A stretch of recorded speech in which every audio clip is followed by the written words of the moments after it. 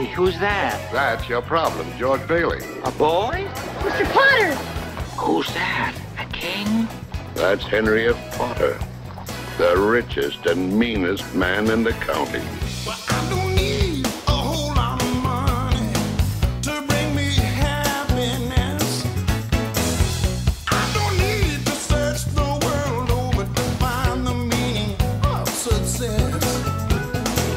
With George Bailey learned his wonderful lesson, living up in Bedford Falls. God has a plan for every life to touch another. His love's the greatest gift of all. I'm gonna shout it from the roof. I'm gonna take it to the street. I'm telling everyone of me, it's a wonderful life that we're living.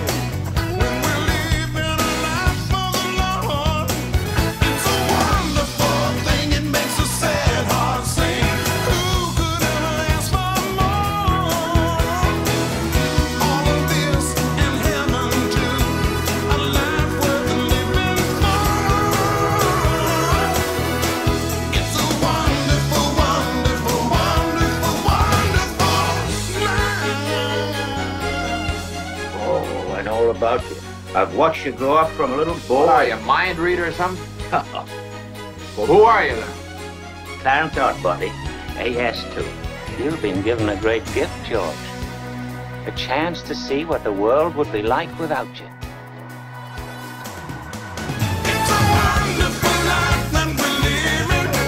When we're living a life for the Lord, it's a wonderful thing. It makes a sad heart sing.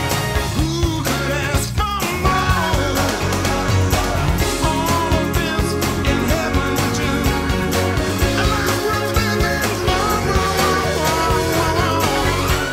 It's a wonderful, wonderful, wonderful, wonderful life. Look, Daddy, teacher says every time a bell rings, an angel gets his wings.